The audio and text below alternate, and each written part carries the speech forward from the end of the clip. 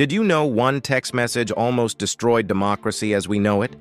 In 2019, a world leader received what looked like a normal message from a trusted contact, just a simple link about an upcoming meeting, nothing suspicious. But the moment they clicked, hackers gained total access to their phone.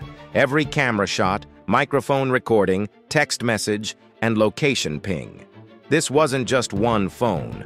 Over 50,000 numbers were infected worldwide. Presidents, prime ministers, journalists, activists, all secretly monitored. Emmanuel Macron's phone was compromised. Targets spanned 45 countries. Governments used this to spy on political rivals and silence dissidents. Elections were manipulated. Democracy was hacked with one click. The weapon? NSO Group's Pegasus spyware, sold to authoritarian regimes. In 2021, investigators finally exposed this global surveillance network. Here's how to protect yourself.